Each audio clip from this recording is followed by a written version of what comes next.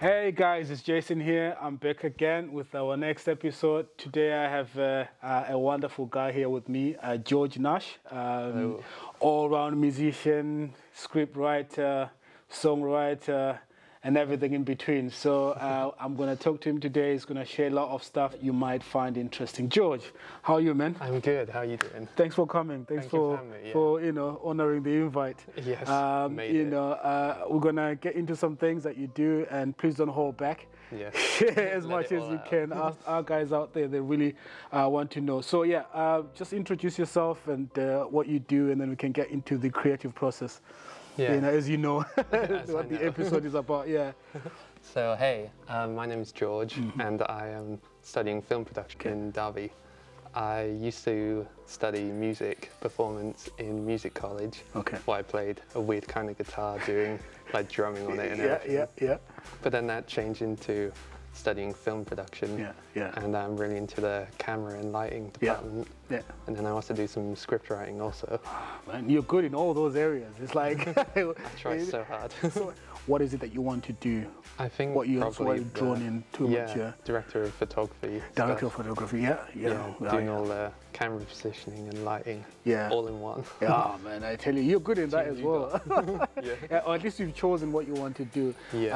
So the reason I had you come on today is because I know you do all these things, and I just want you to come and share with our guys your work processes. As you know, we do this program where we talk about creative people. They have a process. When they wake up in the morning, it's like, okay, how do you prepare? What do you do? What do you do? So yeah, so tell us about your creative process. How do you prepare mentally? Do you have a process? Well, before a shoot? Yeah, before you shoot. Let's say in the morning when you get up, you have a big shoot coming. Do you have a template? I try and make sure I go to sleep really early the night before, so I can get up at least 2 hours before each shoot starts. Just so I can have breakfast and at least be awake enough to actually be ready to film all day, every day. Okay. So in terms of preparing mentally, I know that you've touched on, so does having a good night's sleep make you perform better? Yeah, definitely. Yeah. I get I can't work if I'm tired. Okay. Is it 8 hours for you?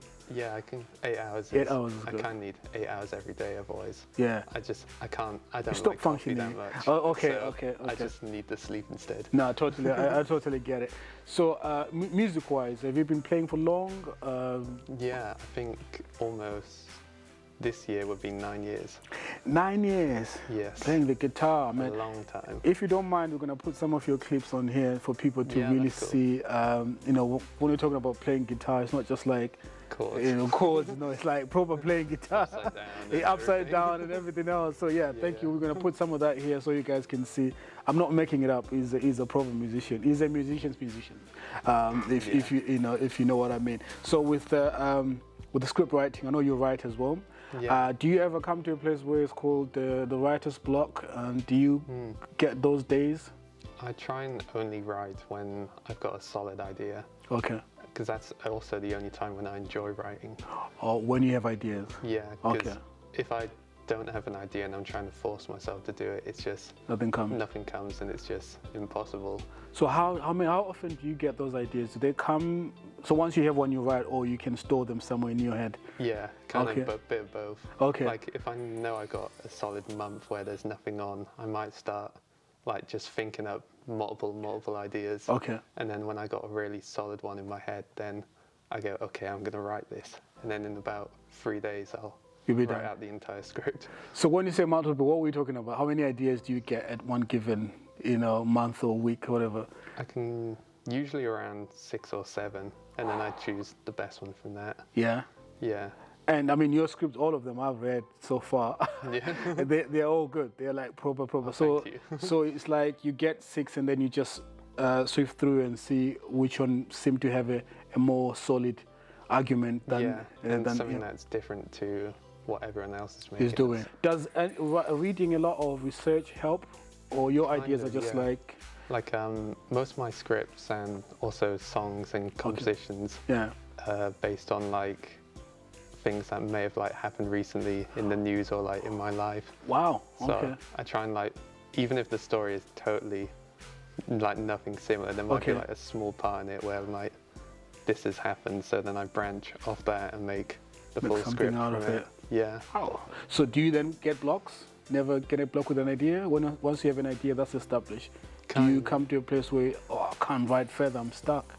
Not really. Not so really. I get the idea, and then I think how it's going to start and how it's going to end, and then the middle, I just, usually by the ending you can work out what's going to happen in the middle. Wow. So you have the beginning, the end, and then so the middle is easy to sort of put things in, isn't it? Yeah, because in your head, yeah. Whilst I'm writing it, I know roughly what's going to happen in the middle, but I've got no idea what the dialogue's going to be or what the action is. But as I write one line, I know what the next line will be, and then the line after that. Keep going. Oh, yeah, that's the best way of writing. Yeah. And have you? What kind of scripts do you currently write? Have you written any long feature films or shorts? Not yet. Not yet. The longest script I've written was 30 pages. 30 pages. Okay. But normally I write somewhere between 10 and 20 10 right and now. 20. Yeah. Oh, that's a lot of writing. Because once you put the action in there, it could easily be a 30-minute film, isn't it? Easily. Yeah. It's like 2,000 words. 2,000. Yeah, that's a lot. That's a lot. Yeah. That's a lot of words.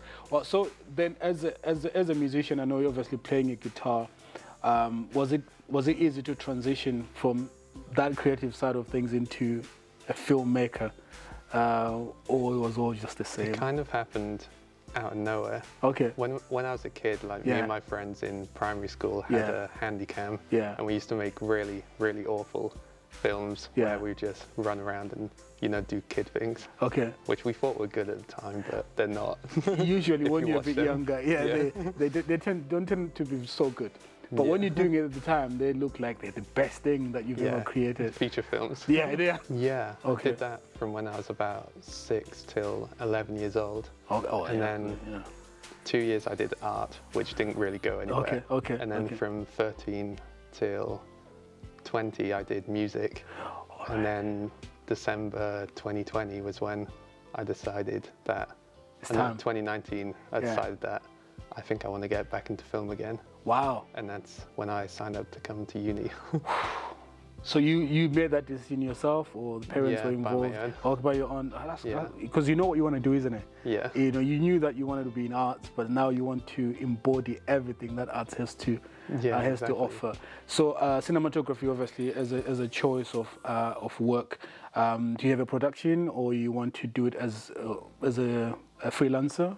I think as a production would be more kind of style. Okay, all right. Yeah. Wow. The thing that was like annoying for music for me was it's very like solo. You're on your own the entire time. So I wanted something that was more teamwork. Okay. And film seemed like the best idea to do that. Oh yeah. Without team, you can't really make any film, can you? No. You can try, but you fail flat. You can't carry more than one thing at a time. No, you can't set up the camera and then quickly come and sit down and try and. How do you relieve yourself mentally to make sure that you're always on the sane level?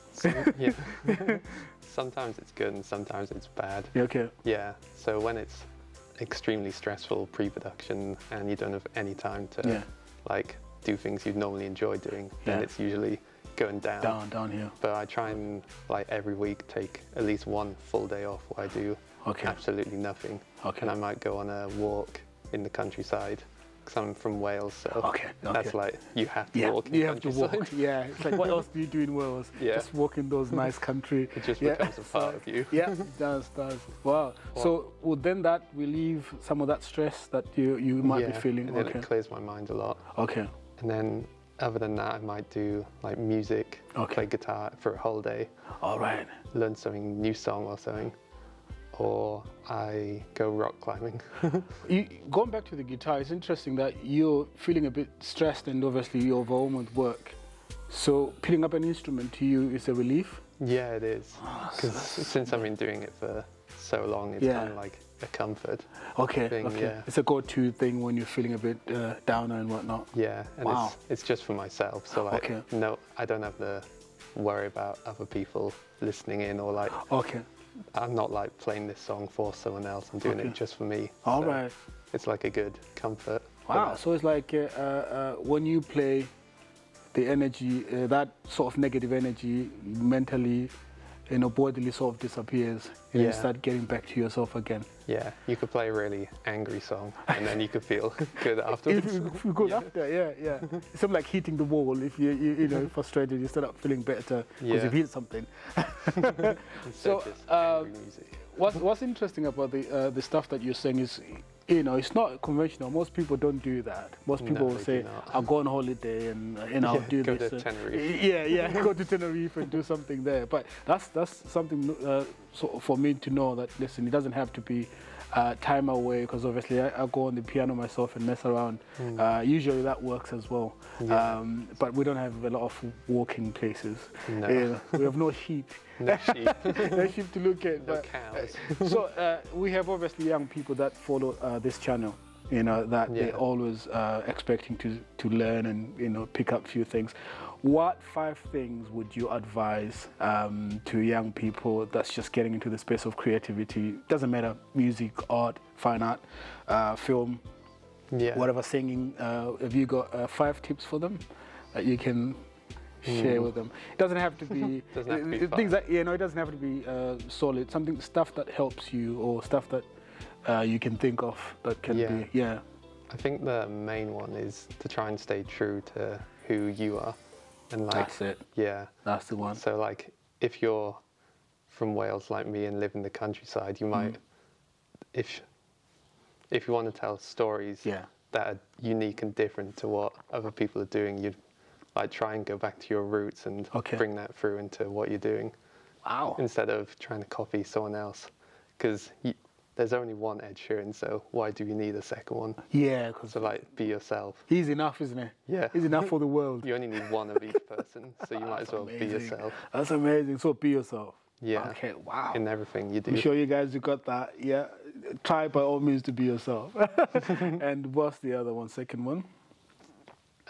You got to find a way to motivate yourself. Okay. All the time. Okay.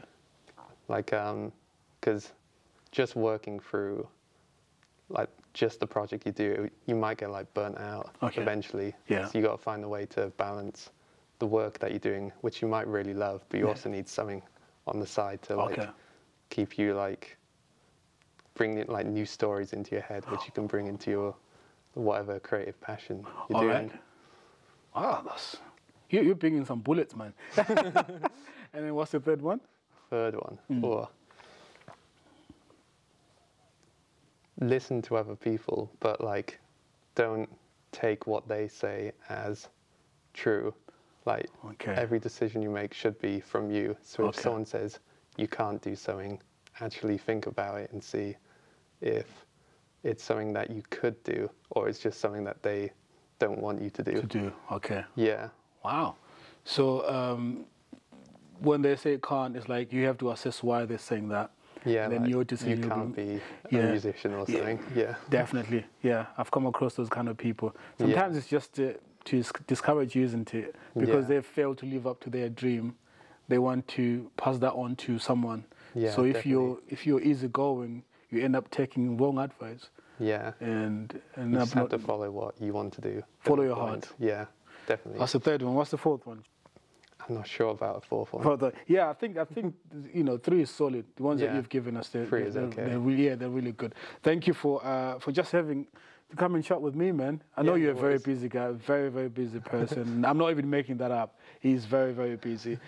So I do appreciate I do appreciate you just coming and sitting down here with me and telling me more about yourself. And I know you do have platforms where people can reach you. Where can we find you online? If you can just spell it out for us so the guys can... Instagram's probably the best one. Okay. I don't really post anything, but on at George Nash Film is where I normally look at the most. That's at George Nash Film, yeah? Yeah. Okay. Films or just film? Just film. Okay, that's all on Instagram, yeah? It is, yes. Okay, do you have any music that you're selling or stuff like that now? Not anymore. No, okay. I used to, but film has taken up so much time. So much time, so you don't create any more of that? Yeah, maybe when uni's done, I'll get back into it. You're creating for sale? Yeah, right now I've got so many songs, but nothing recorded. Nothing recorded. Okay. Yeah. Okay. Do you record at home, or you've got to? I'd like to do it in the studio. In the studio. Okay. I'm not very good at editing. Okay, no, yeah. It's not easy, is it? Editing, no, it's but so difficult. Yeah, let me ask you about editing. Do you edit your own films, or are you familiar with the editing software? Yeah, I do know how to use it, but it's just not something that I enjoy as much. Okay, so I prefer being on set and around people, where editing is in your bedroom, like isolated. This on your own. It's isolated, isn't it? It's a lonely job. Definitely. It pays well. But not for me. Not for you. Listen, man, thank you very much for talking to me, and I really appreciate it, and I hope I'll bring you on when you have one of your films out there, to talk about the process. Blinkers. Blinkers, yeah. Wow, we're working together in a film now, and when that is out, I'll surely publish it in here for you guys to have a look. But thank you very much, George. Cool. You have yourself a very good afternoon, and thank you guys for watching, and remember, you can subscribe. It doesn't cost anything at all. It's all free. It's free. Free subscription, and I mean, I will endeavour to always bring people like George to come and talk with you guys, and just to get educate, and so we share knowledge. I have this motto that we never aim to leave anyone behind.